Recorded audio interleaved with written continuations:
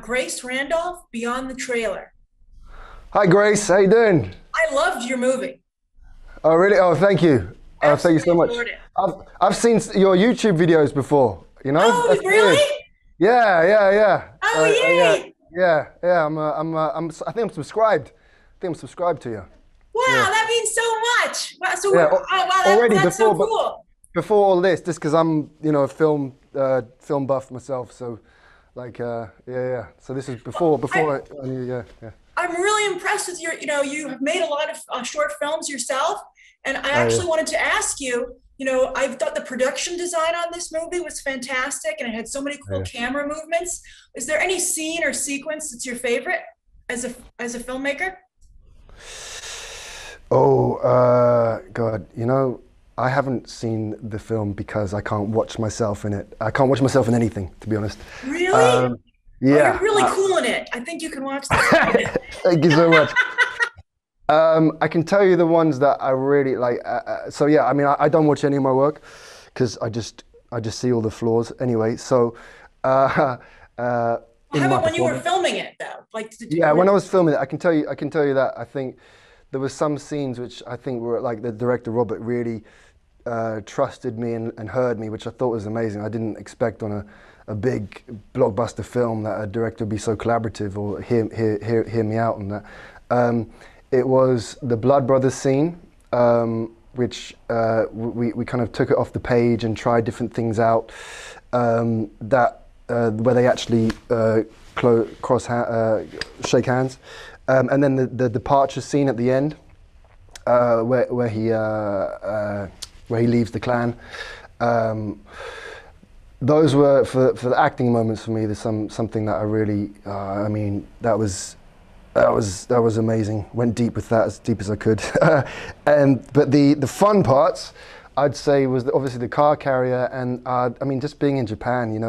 Literally Japan. These ancient castles, real castles that they allowed us to film in, and you've got 100 people some in yakuza costumes, some in different costumes, the Arashikage and the Cobra.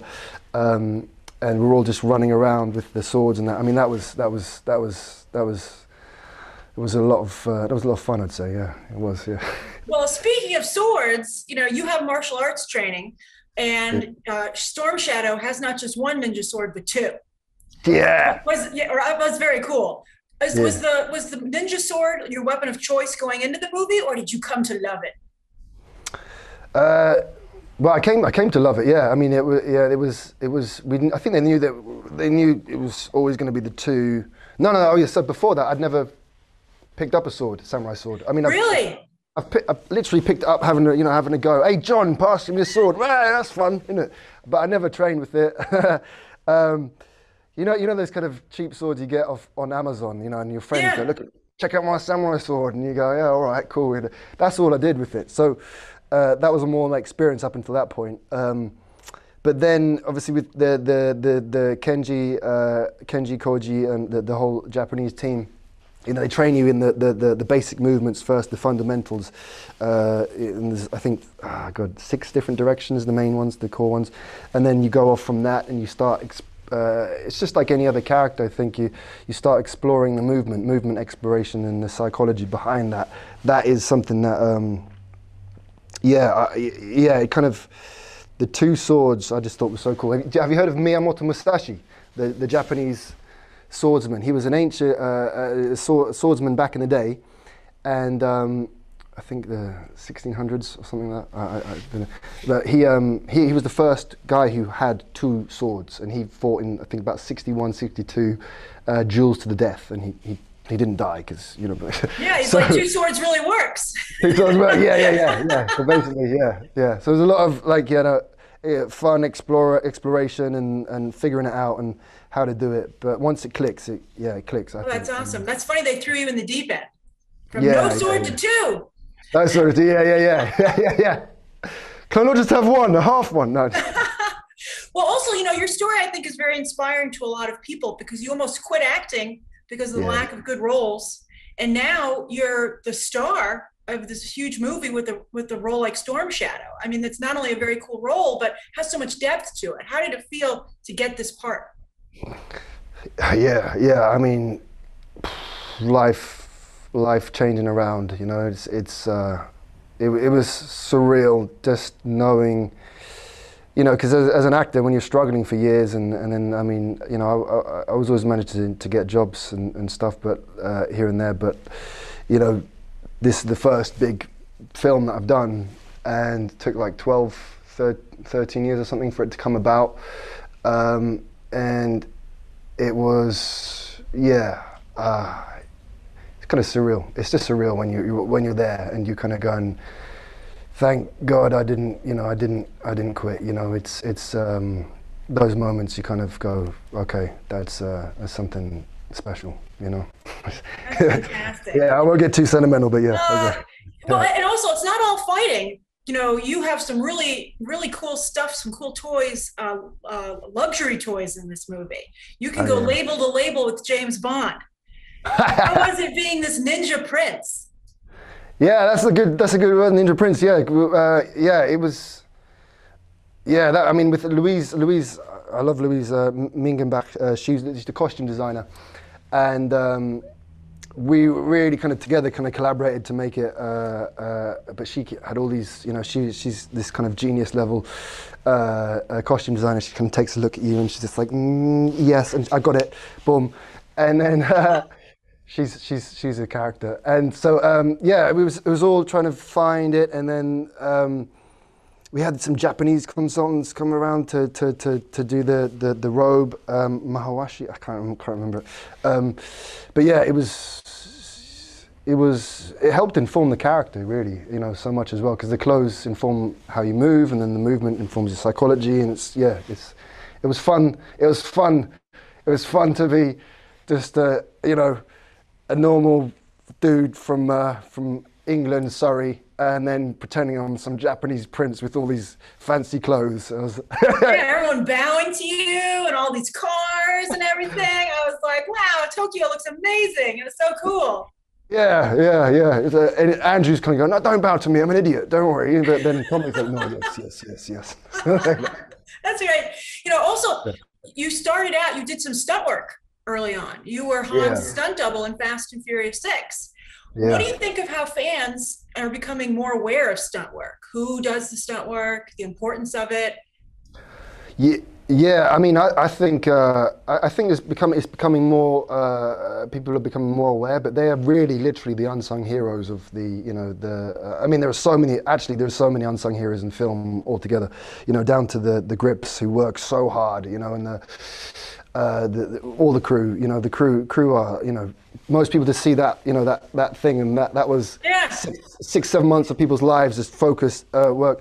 But stunts, you know, they, especially on these big blockbuster films, you know, they're really there, and they're there to support the actors and to empower the actors and help them shine. And they, you know, I think they're really, they make us look good, you know, because, you know, most of them could take most of the actors on easily, do you know what I mean? Like, but they're there to, I think hopefully it's going to start, you know, I'd be an advocate for the, you know, Oscars for right? There should be one. Yeah, they really should. Hopefully soon, maybe. I think, if there's a VFX one, there should be a stunt one. Yeah, I think so. Right? Yeah, the amount of work that they put into, especially films of this caliber and this scale, like, you know, people forget. The illusion is, oh, it's the actors doing it, but actually there's so many other stunt guys there who help you sell that illusion, you know, and then empower the actors. That's the main thing. Yeah. Well, when it comes to stunts, you know, you're also on David Leitch's, you know, the John Wick co-director, gone on to do a lot of stuff. He's doing Bullet Train, and you're part of that all-star cast, which includes Brad Pitt. Yeah. Can you? I know it's a closely guarded secret, but can you tease the movie at all for us? That one as well. Yeah, I'll give a little thing. It's gonna be. I'll have to be a bit general, Grace, but it's gonna be an action-packed but quirky character driven, fun. Like and then you'll see Brad as I've never seen Brad. Whatever he's doing, I've never seen him like that, and he's a legend to me because of the films that he's put out there in the world. And so I'm there to support Brad. You know, So, but the whole cast as well, and I've got Hiroyuki Sanada. Yeah, I mean, it was I was just, what is my life going on? Yeah, you're on fire. You're going from Snake Eyes, Bullet Train. This is an incredible 1-2 punch. Yeah, very great. Well, when I was watching this movie, I couldn't believe that Hollywood made it with Snake Eyes because it felt very authentic to me. And it's been a little hard for Hollywood to make movies set in Asia because Asia has such a wonderful film industry itself, and it's in the various countries. So what did you strive to make sure this film felt authentic, you and the cast and crew, so that you didn't feel like you were coming into someone else's space? I think, well, I mean, it's because of Robert, the director. He's a Japanese cinephile, Japanese film buff, and just fanatic. And I think that's it's a celebration as well. It's an homage. There's lots of homages to Japanese films, like even the opening scene, the Yakuza section, and the Yakuza. They're even dressed like the 1980s kind of Yakuza kind of thing. But the main thing is I think collaboration is the main thing, I think, because I think, ego, that when you get your ego blocks you from everything. And as soon as someone says, oh, I can do that better, or we can do this better, it's like, nah, let's collaborate, let's make this better. And that's what Robert and Kenji, we all wanted, and we all tried to work together. Because we had Japanese crew, we had the American crew, and it was all about collaboration. And I think we've seen enough big Hollywood films that they just like, how come this amazing action star made this, came to Hollywood, and then it's not as good as the thing. But this was definitely collaborative, and I think that's the key. Collaboration is collaboration, respect between different cultures, and to help empower, I think. I love that because it's also one of the lessons in the movie, the ego thing, right? I thought that was great. My final question for you is, the movie adds a lot of depth to Snake Eyes and Storm Shadow's relationship. And I really like that neither one of them is a clear-cut hero or villain. What do you hope that fans take away from this movie? What do I hope? That's a good question. Thank you. I just hope they'll have a really good time. And I think the main thing is, we've gone through 2 years of, in the last 2 years, the humanity has gone through a real testing time. And I just hope that this 2-hour film will be able to provide them a bit of escape, a fun escape, some joy, to remind themselves, the fun of the imagination and all that stuff. I think just some positivity, some fun, some escapism. I think that's the main thing. I hope they just leave it and they go, I really had a blast, because I think that's what we could all do with a bit now, a bit more of nowadays, Yeah. Oh, I loved it so much. I have tickets I saw it for this, but I'm already have tickets to see it in IMAX because that's how I want to see it. And, yeah. IMAX is the place, yeah. I'm honored that you watch my show, and it means a lot to me. Oh, thank you, Grace. Yeah, keep doing you. Keep it up. I think. Same to you. I can't wait to see you in this and on all your upcoming huge films, which I'm sure there will be many of. Okay. Thank you, Grace.